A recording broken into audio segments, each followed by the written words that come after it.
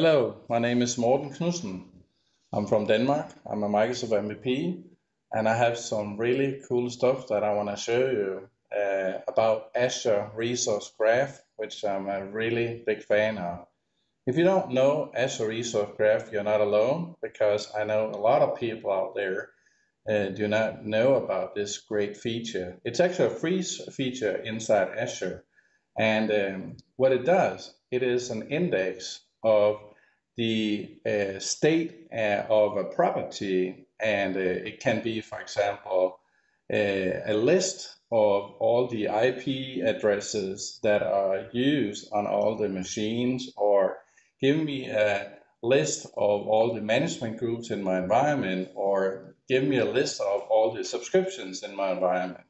It can also be used to give me a list of all the VMs that are in a stop state right now. So it will allow you to, in a very fast way, to quickly search your entire infrastructure, entire tenant, and give you back the results very fast. Of course, it honors the security that you have been delegated, so you're not seeing anything that you're not allowed to. But it's a very cool index, and I use it very much in my automation. Well, what I've done is that I've built a PowerShell module, which includes hundreds of predefined queries, which I have found and people have contributed to me from the internet or from the community.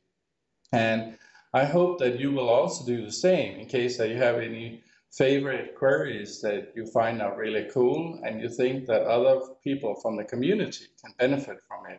So you can upload it from the GitHub site, or you can send me an email with the query and I'll include it. And once you do that, and the module checks for any available new versions, it will automatically update and download the newest version, which includes your query inside the module. So that is done by automatically. So let's start with the demo.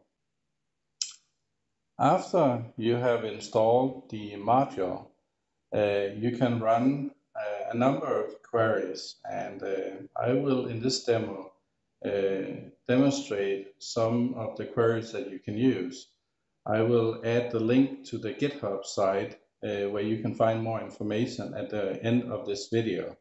So I'm not going to go through the actual installation of the module. That is pretty straightforward. You can also see all the queries by running the standard get help commands. If you run the first query here in the demo, and I'll provide the demo script for you on the GitHub site as well, so you can actually run the same queries that I'm running here. So I start up and by adding a command which will automatically install and auto update and clean up any old versions that are out there.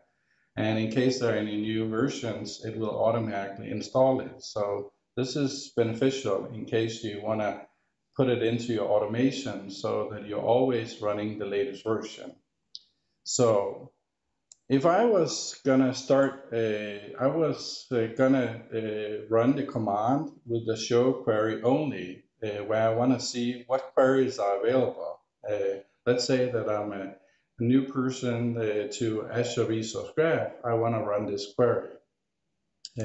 So if I start it up, you can actually see here that it will come up with a list of the included predefined queries that are in the module in this current version. And as you can see here, it includes the query name, the query description, the category of the query, and who has contributed with this query. And a big thank you to the ones that are in the module already. You can also send me your cool queries, or you can upload it on the GitHub site and get your name in the product as well. So my goal is to provide a platform where everyone from the community can, provide queries that they are a fan of and give it out to the community. So by the community for the community.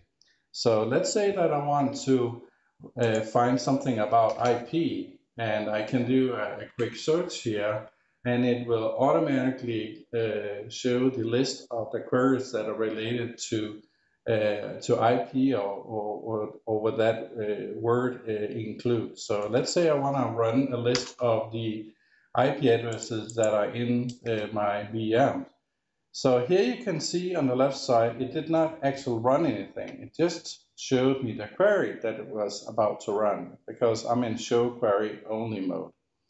In the beginning here, you can also see the name of the query that I chose and what is the command if I want to automate this. And I'll come back to that in a few seconds. So let's say that I want to actually run it. I'll start again without the show query only.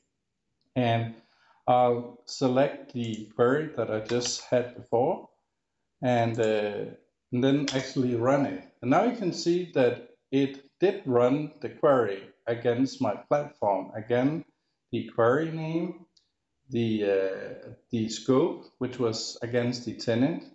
You can see here that it's running under an Azure app context here. And lastly, the query, the number of records it retrieved, the time it took to get the records, and the records itself.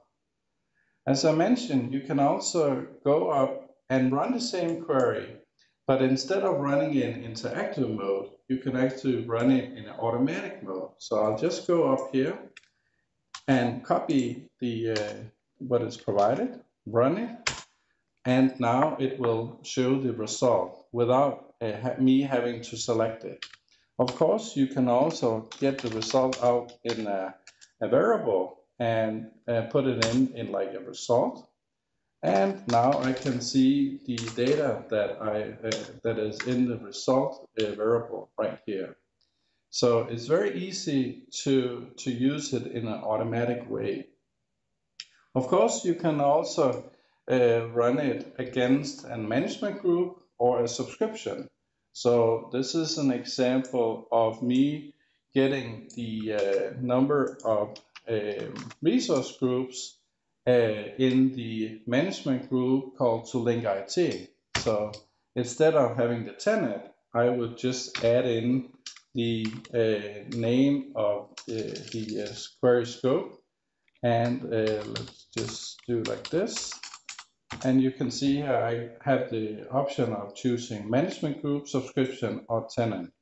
So all three possibilities. I can also do some filtering. Let's say that I want to just get back the first three resource groups in my tenant. I can use the first parameter, and it will just get back the result of the first three records it finds. I can also do a skip command where I'm getting the list back where it is. You can see here there's a scoping involved, and it's skipping the first 5 records, and it is retrieving 71 records. If I run it without the skip command, let's do that. You can see that it's returning 76 records. So it was skipping the first 5 records in the first query. Instead of using predefined queries, I'm also providing capability of you to run a custom query. So in case that you want to use a predefined query as your kind of baseline and modify it to your requirements, you can also add in the query here as shown and run it, and it will also work against the Azure Resource Graph. You can also log in, as I said, with an Azure app. So let's say that I want to just disconnect the sessions that I have made, and I want to log in I can actually log in with a parameter called AC app ID, the secret, the tenant ID, and it will automatically connect me through this. So if I don't want to use an app, I can also disconnect here. And then, for example, let's say I want to run this query here, but now I don't have any connectivity. So it will automatically prompt me to log in, and I will do the login. And then when it has completed the login process, it will run the query for me.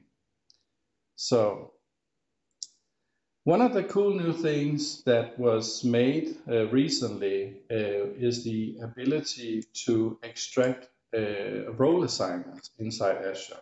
If you ever try to do that in an automatic way, it takes forever because it has to traverse all the objects and resources inside Azure.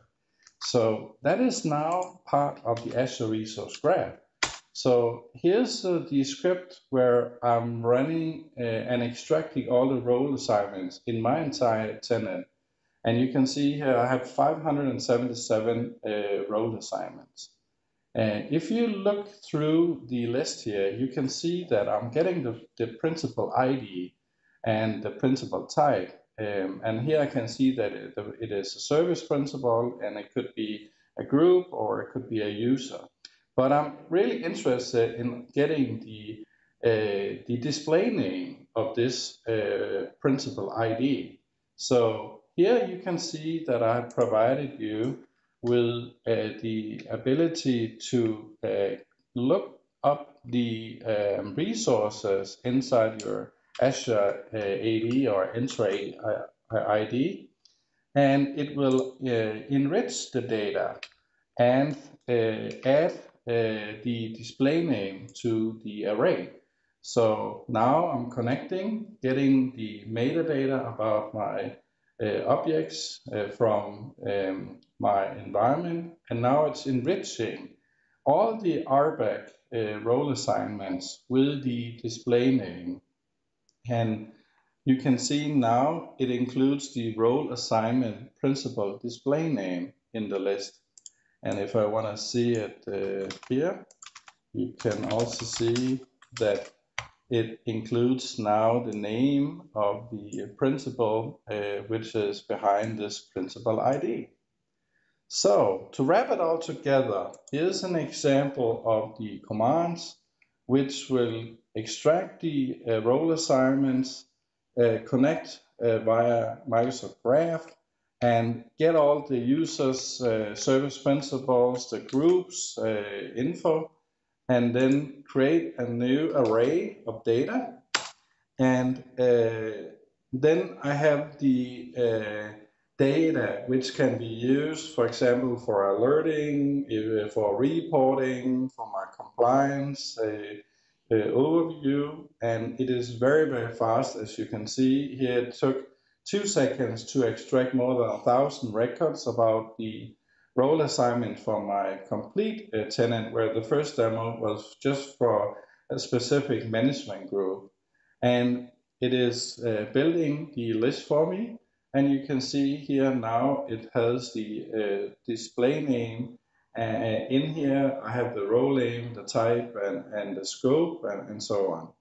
So that completes my demo. I hope you enjoyed it, and please go and download the module AzResourceGraph PS. It's on PowerShell Gallery, and I'll provide you the GitHub link so that you can read in the documentation in more details. And please give me some feedback if you have any.